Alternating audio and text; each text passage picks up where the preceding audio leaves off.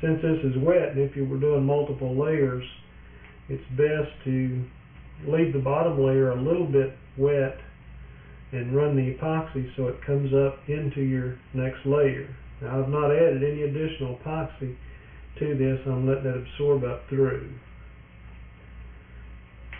We have a lot less air entrapment doing it that way.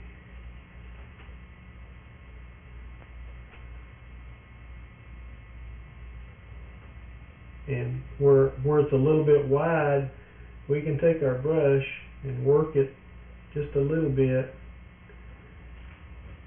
and work it down to thin it. So we have a real nice